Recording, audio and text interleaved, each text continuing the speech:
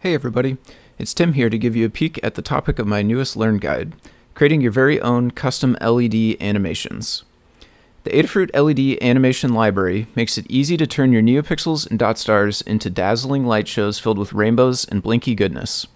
There are several built-in animations in the library that are ready to use in your project, and many of them allow you to configure their behavior simply by supplying arguments when you initialize them. But what if your latest project needs a different kind of animation that isn't amongst the built-in ones? Well, this new guide is for you. In the guide, I'll show you how to make your own custom animations that work with the library and all of the other animations within it seamlessly. Check out the new guide for the examples shown here and to learn how to create your own.